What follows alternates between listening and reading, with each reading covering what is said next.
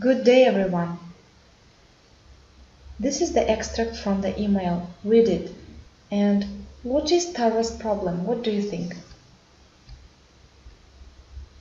You are going to read a full email. Your first task will be to complete the gaps with the phrases.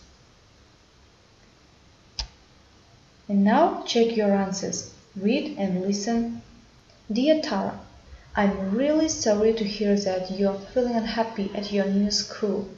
You were so excited about going to London. I want to help you. The best thing you can do is ignore them. This way, your classmates will get tired of making fun of you when they don't get a reaction, and they will get used to your accent. You can also ask at school if there is a school counselor. Sharing your feelings with someone at the school will help you feel better. I really hope my advice helps and you make some new friends soon. We all miss you here. Write soon, love, Susie.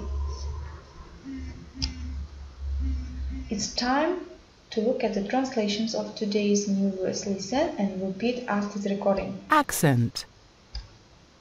Ignore. Make fun of. Miss. School counselor.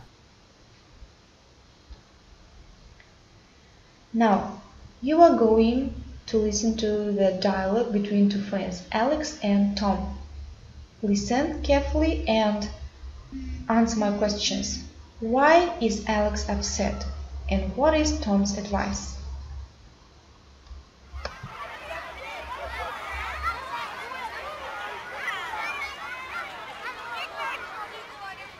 Are you coming out tonight? We're going to see a new band playing. I want to come, but my parents said no. They say it's too late.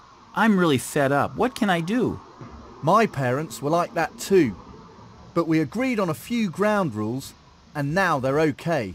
What do you mean by ground rules? Well, first I have to tell them exactly where I'm going and who I'm going with. That's okay. Also, if I say I will be back at a certain time, I must be back at that time. Fair enough, but what happens if the bus is late or something? Well, I must always have my mobile phone with me. That way, I can phone if I'm going to be later than I said, or if I have a problem. Right. The thing is, you have to show them you are responsible.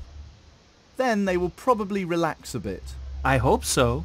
Look, I think your parents only want to be sure you are safe. Yes, you're probably right. Thanks for your advice.